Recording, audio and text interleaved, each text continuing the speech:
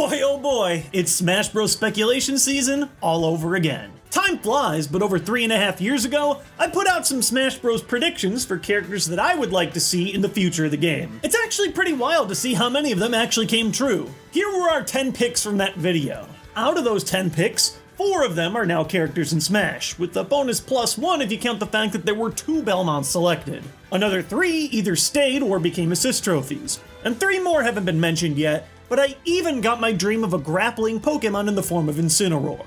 A Pokemon that didn't even exist yet when I wrote my first Smash DLC video. I made a lot of these picks with educated guesses, many of them classic Nintendo characters that I felt would have a good shot to be in Smash. But for Smash Ultimate, the game has changed. What? Smash Bros? Is this for real? We never saw it coming. I feel like with more characters coming from unexpected franchises and more characters coming completely out of left field, the possibilities for future Smash Bros. Characters are endless. Characters from your wildest dreams just might be possible now as a future fighter in Smash. With this in mind, I've gone ahead and cooked up another top 10 list.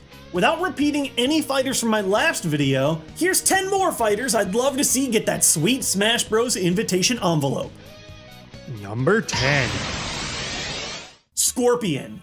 Ever since Ryu dropped in Smash, I've been wanting other fighting game specific characters to make their way into the fray. Mortal Kombat holds a special place in my heart. It's the first fighting game I ever played.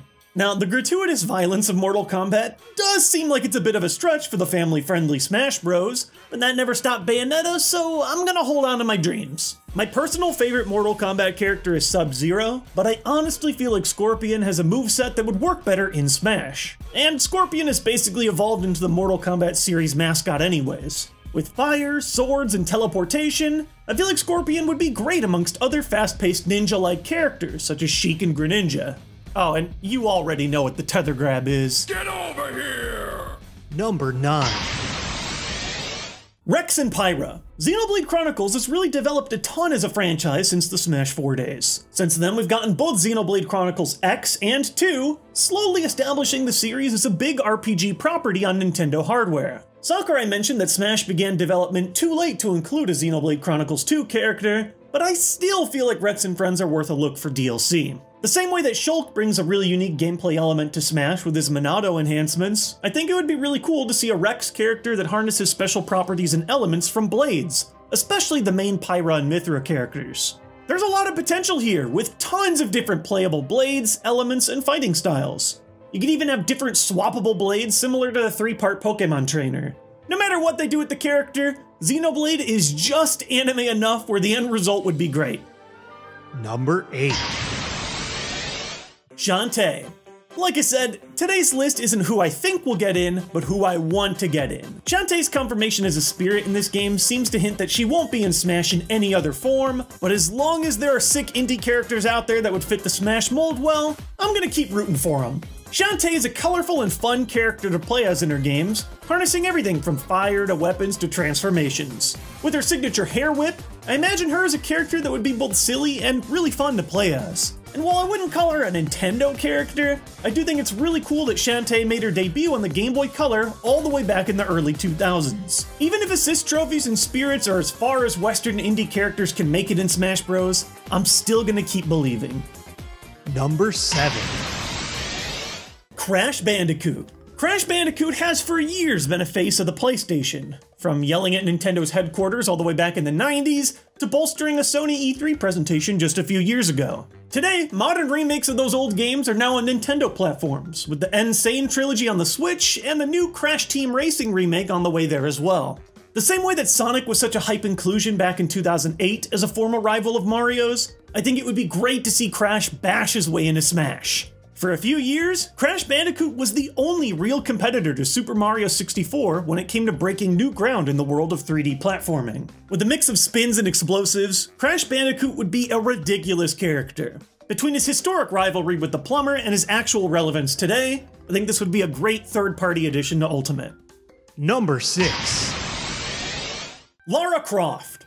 Here's another legacy character in gaming, also making her debut all the way back in 1996. Lara also gets to double dip as a character that is both iconic and relevant in gaming today, thanks to her 2013 reboot. It would be really fun to see costumes that reference the classic Tomb Raider as well as her new reboot, similar to how Cloud has the regular and Advent Children costume. While her classic pistols probably aren't great for a Smash-style game, we've seen the character pull off a variety of martial arts and melee moves that would fit perfectly, and her newfound love of the climbing axe would make for some really good Smash attacks. Her history with just about every style of long-range weapon could put her in a very similar spot to the already existing Snake.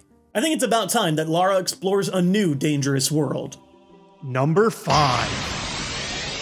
Minecraft Steve, or Alex, or whatever you want to call the Minecraft dude. I know what you're thinking, and no, I am not memeing, not at all. To this day, Minecraft stands as one of the biggest phenomenons in gaming history. It's truly one of the most popular and recognized games of all time. And while yeah, titles like Fortnite do seem to be the new hotness for younger audiences these days, Minecraft is a game that I think has enough creativity and color to make a character right at home for Smash. Steve and Friends would remind me of the villager category, a pedestrian-looking character that can pull all kinds of nonsense out of anywhere. On one hand, they could mimic your basic Link-like hero setup with swords and bows, but on the other hand, there's an endless list of move concepts, from TNT to the Ender Pearl to enchantments. For a game that's all about building and surviving, I think a Minecraft character would be perfect in Smash.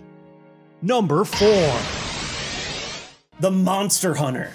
With Rathalos in the game as an assist trophy and boss, I'm honestly astounded that this character is not in the game already in some way. Monster Hunter is one of the definitive combat-based and multiplayer game franchises, and it's enormously popular in Japan. I don't care if it's a hunter, a named character, or a gosh dang Palico cat. There are more than a dozen weapons in Monster Hunter that could make up a brilliant moveset. And on top of that, there's tons of unique pouch items that could work perfectly for special attacks. Heck, let them cook up some meat in a timing minigame, sort of like the Wii Fit Trainer down B.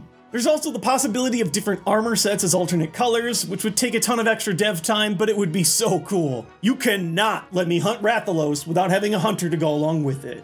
It just feels wrong, and Smash Ultimate DLC can make it right. Number 3. Look at the Smash Ultimate box. It's a great box, but I feel like it's missing something. No, not that. Oh, there we go. That's more like it. We already have Bayonetta, but why not also give a slot to Hideki Kamiya's original Spectacle Fighter? Dante is the dream fighting game character, mixing so many ridiculous weapons together while still somehow looking cool in the process. Devil May Cry 5 looks like a great return to form for the character, giving him new fire weapons, rockets, and buzzsaws that turn into a motorcycle. This character is just too ridiculous, too handsome, too edgy, and he needs to be in Smash right now. Number 2. Sora. The long wait is here. After a truly absurd amount of time, it looks like Kingdom Hearts 3 is the real thing. Even when I played a demo for Kingdom Hearts 3 at PAX, it just felt surreal. Like, is this really happening? Along with characters like Cloud, Sora was a part of my dream characters that will never be in Smash pile while I was growing up. But now that Cloud is actually in the game, I really think we could see Square Enix sending another DLC character our way in the Smash universe. I highly doubt a Disney character would show their face in a game like Smash Bros. With how complicated the rights are, but Sora on his own has a ton of fantastic moves that would translate well into the Smash universe. Basically, every game with Sora is all about unlocking your top combat potential with the Keyblade, unleashing devastating melee combos, or firing off classic Final Fantasy-inspired magic spells. He has so many specifically named signature combos, and a ton of unique fighting styles across his multiple appearances. He's got Nintendo history, he's popular in Japan, he has a relevant new game, he has a detailed and unique moveset, and Square Enix loves making DLC characters for fighting games. The door to Smash is here, and we just need someone to unlock it. Number 1. There are so many great characters in video games, and with the new Smash DLC, I feel like even the wildest crossovers could happen. There is only one character that would make me more hyped than anything else. I'm a pretty reserved guy, but this character would make me go full-on 100% Etika. The second I hear that iconic theme, I'd lose my mind. Banana, banana,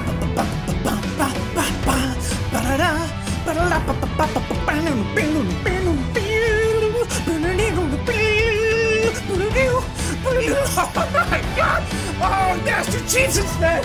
Oh my god, could you imagine? Master Chief, finish the fight! Oh yeah, I guess I need to tell you guys why Master Chief should be in Smash, huh? Think he'd be pretty cool.